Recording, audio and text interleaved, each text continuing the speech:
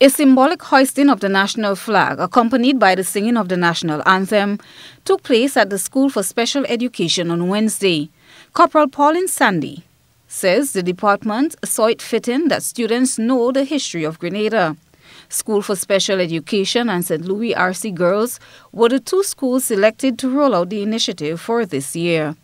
It's mainly to educate the children on the etiquette of the flag, the do's and don'ts, to inform them about the laws relating to the flag, and to also give them that sense of patriotism and pride in the national flag. As over the years, we have all learned, as history has taught us, that the flag has been one of the most important aspects of our independence. It is that symbol by which we are known worldwide. It is one of the things that were hoisted on the night, used on the night of our independence to show our sovereignty and finally break away from the United Kingdom in terms of our political and social will as an independent nation.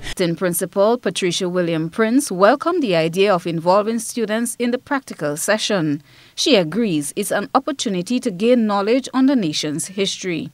The initiative today with the hoisting of the national flag is a nostalgic one and a very historic and pertinent one at this time.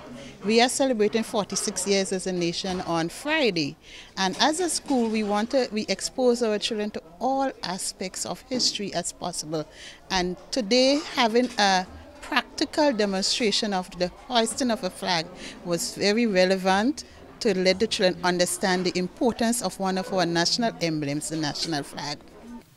In the classroom, students were taught about the different spices, national emblems, including the coat of arms.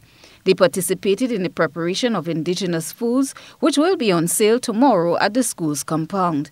Mrs. Prince is convinced that as a nation celebrating 46 years, much has been achieved.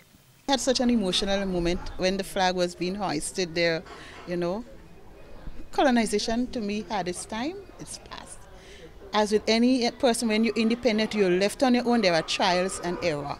You learn from your mistakes and you go on. So I would say we have achieved in that. We have our own, almost, and we are here to make our own decisions and learn as we go on along the way. You know, the important thing is acknowledging our mistakes, learning from them and not repeating them. Christelina John, GBN News.